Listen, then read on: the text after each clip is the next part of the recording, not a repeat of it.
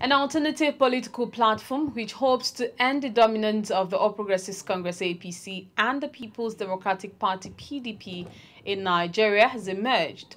Known as the Rescue Nigeria Project, NRP promoters of the group unveiled the outfit during their inaugural meeting held in Abuja on Tuesday. Clevy TV's Florence Joshua now tells us more. As the name implies, the Rescue Nigerian Project (NRP) says its mission is to take Nigeria out of its present economic, social and political quagmire that have been worsened by an unending state of insecurity and bad governance.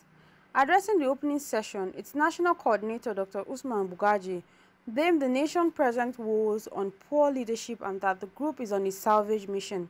We must rise to salvage and secure our country and return to the path of progress. It is not going to be easy. It has never been easy, yet it must be done, if only because this mess is unsustainable. Indeed, it is a risky business. For rescuing Nigeria means subduing the cartel that feeds on the world economy, the rent seekers, political opportunists, army of hangers-on and praise singers flooding the corridors of power, and not the least, the merchants of violence.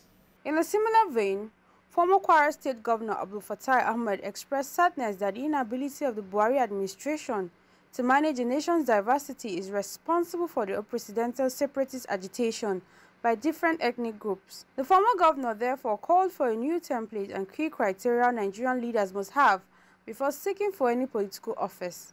His position was supported by former chairman of the Independent National Electoral Commission, Professor Attahiru Jega, and a professor of political economy, Pat Uthome. Today, we have an unprecedented level of nepotism and political exclusion that has left the country more divided than ever, as evidenced in various separatist agitations that are threatening the corporate existence of the country. As a matter of fact, the sweetness of diversities, which we should have enjoyed in galvanizing our people into a strong working force, have been turned into punchlines and have been latched upon by various political groups that are not concerned about the future of this country, rather a pursuit for their personal agenda. We are obsessed with revenues, and that's why we are fighting each other, starting wars, all kinds of things over sharing, structure, restructure. And when I hear these conversations, I'm struck about the power of ignorance. Ignorance is a very powerful thing. People are rushing to get what will make them poor. Go through history. No nation, no group of people became rich through revenues. You become rich through production. Among other promoters of the Nigerian Rescue Project are former Cross River State Governor Donald Duke, a former Education Minister, Professor Tunde Adeniran, Senator Lee Meaba, Ambassador Nkoyo Toyo.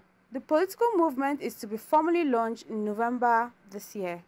Florence Joshua, reporting for Clearview Television.